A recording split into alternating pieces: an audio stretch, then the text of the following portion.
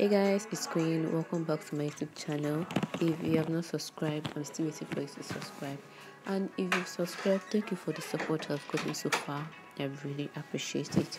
So in today's video, we are making base cream for whitening, lightening, caramel or hot chocolate lotion. This base cream can be used for all types of body lotion for all skin types, and I am making it from scratch myself. So if you want to learn how to make your base cream, this is a very good video for you. The benefit of making base cream is that you are very sure of the things you have in your lotion, you are very sure of the things you have in your cream, so it's always more preferable and cheaper. So I'm adding 1 cup of emulsifying wax. That's really all I actually have gone. So I'm using just all the cups of my emulsifying wax. Emulsifying wax is what joins water and oil together. You know, when you add water and oil together in a bowl, they separate. So wax is what you use to join them together so they will not separate. And I am using 1 cup because I want to make 1002 ml of my base cream. I'll also be using 1 cup of my stearic acid. I just bought this one. I've had all these things for like 2 years now. I've not really been using them. I always make base that is plenty once. I bought a new stearic acid because I use stearic acid more than emulsifying wax.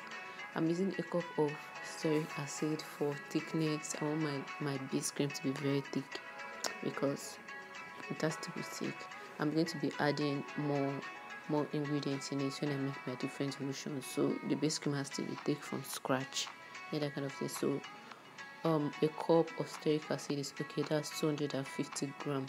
Now I'm adding alcohol, citric alcohol. I don't know if I got the pronunciation, but I'm adding citric alcohol to it for antibacterial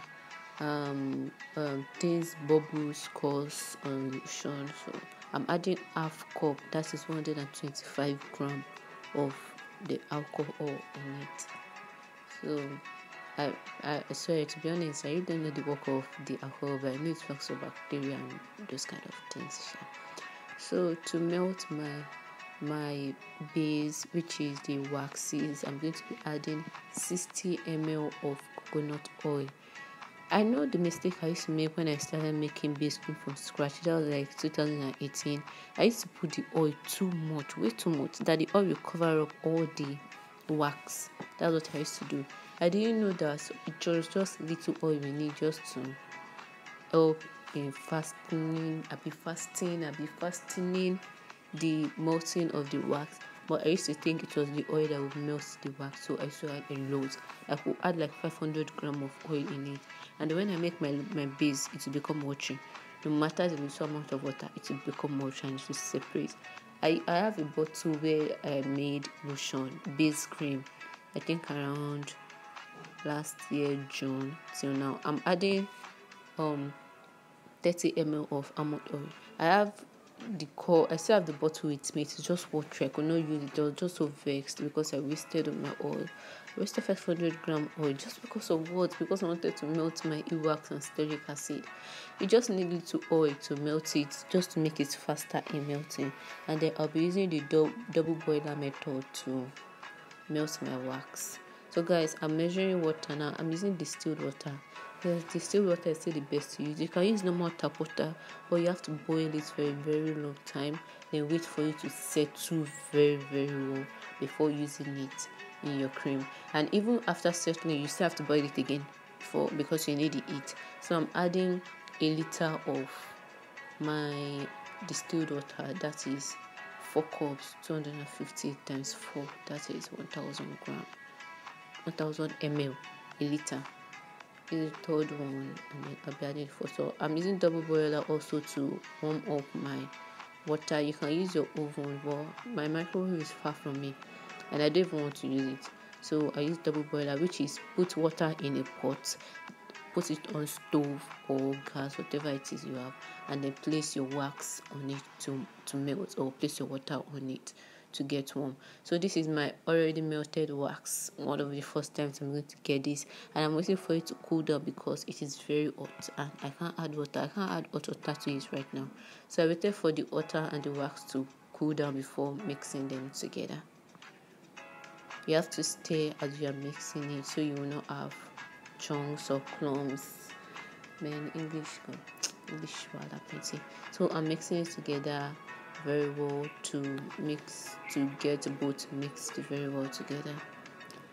Yes guys, I got a lot of bubbles just by mixing it, and I'm going to be using my whisk to whisk it more so I can get it.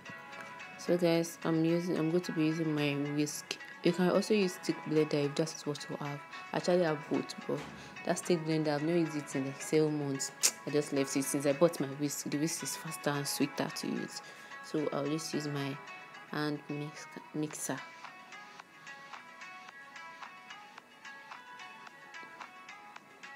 This bubble you are going to get, don't worry about it.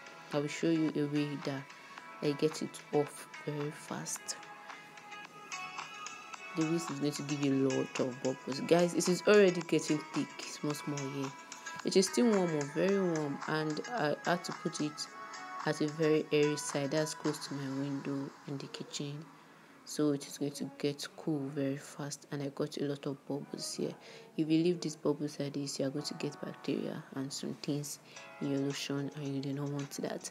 So you have to get the bubbles off. Look at it, so plenty just because we are whisking. But we have to get the base very thick, and this is one of the fastest way to get it thick. You know, if you make base and you got it perfectly well in your very first trial, then you are lucky, because I've made base like 5 times in my life and I've wasted it 5 times in my life.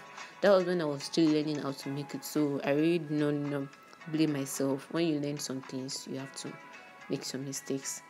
So I am eating my bowl gently on the floor to get my bubbles out, but this method is going to take a very long time and I am not interested in it. So I bought rubbing alcohol, and then it got my bubbles off immediately.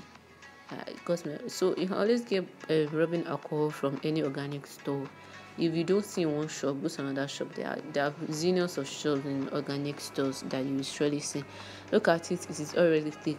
So right now I'm going to take it under my fan in my living room just to make it thicker more and more, because it is going to get thicker than it is.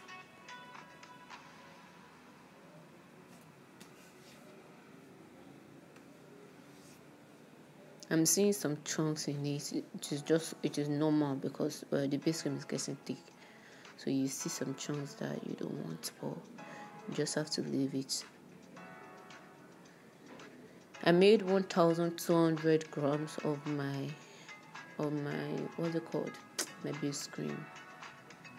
So now I'm adding, it is cooled a little bit, so I'm adding my Jamal Plus. I am not going to add Jamal Plus, my preservative, when it is already cooled, so it has to be a little bit warm before you add your preservative. You can use any type of preservative you want. I'm using 2 teaspoons of it.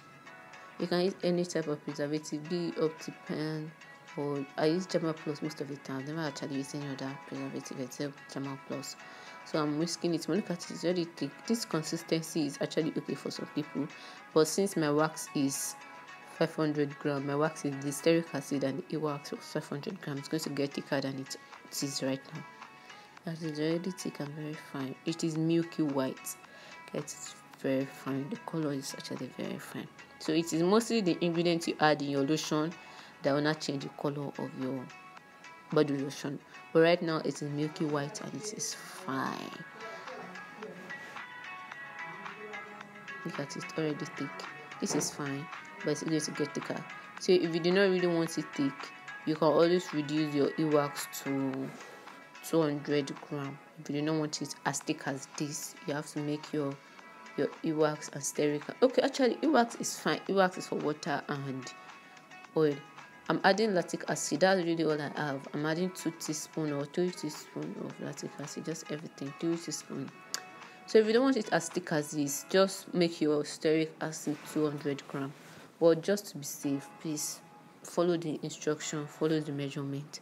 So you now have a part where your lotion is now 2 or 3 or 2 something. I'm also going to be adding whitening glycerin. I'm adding 3 teaspoons of my whitening glycerin just to activate it. Yes, you can always add a bottle of Nature's Secret oil or whitener oil if you want to activate it, but I'm going to be getting a little bit of this base for my face cream, and I do not like adding whitener oil for my face cream or anything, so I didn't add it. But if you want, you can always add it to your own lotion, either Stycler oil, whitener oil, or Nature's Secret oil. Any of those whitening oil you have, you can just add a bottle to it, or 2 bottles if you want it very strong. So I'm going to be transferring it to, it is still warm, even the way it is thick, it is still warm. So I'm going to be transferring it to my very clean sterilized container that I always store my base. So whenever I want to use it, I can just go there and use it as I want. So guys, please, if you've not subscribed to my channel, I am begging you to do so. Do not forget to subscribe to my channel. I'm still going to be dropping more and more videos on skincare, nails, hair, and makeup, so many things. So please subscribe to my channel so you see my videos when I post them. So I'm going to be transferring it to my clean container now, and this is the end of the video. Thank you for watching. I really appreciate. I actually have another video, that's rubbing alcohol I'm adding to it. I actually have another video I want to edit right now. So thank you for watching. Thank you. See you guys in my next video. Please give me a very good thumbs up, comment, and subscribe to my channel.